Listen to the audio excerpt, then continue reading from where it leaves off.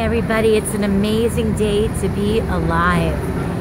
It's another day that we can praise God and thank Him for our lives.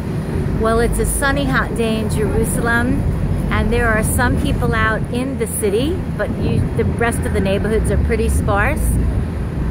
We have favor with God and with man. There are a lot of people that are walking around in fear, and you can feel it. You can feel it in the atmosphere. And some people are working and they're in fear, but they need to go to work. But I say that others, if you're in fear, don't go out, because everyone can feel your fear. You know, if you don't have to go out, don't go out. But you know, if you have faith that the Lord has covered you in His blood and you need to go out, He's got you. He's really got you. I want to encourage you today to stay on top of your joy.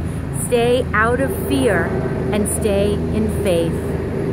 And if God is leading you to do something, He'll give you the faith for it. Really important to remember that, guys. Take good care of yourselves today, and remember, stay on top of your joy in Yeshua's name. Amen.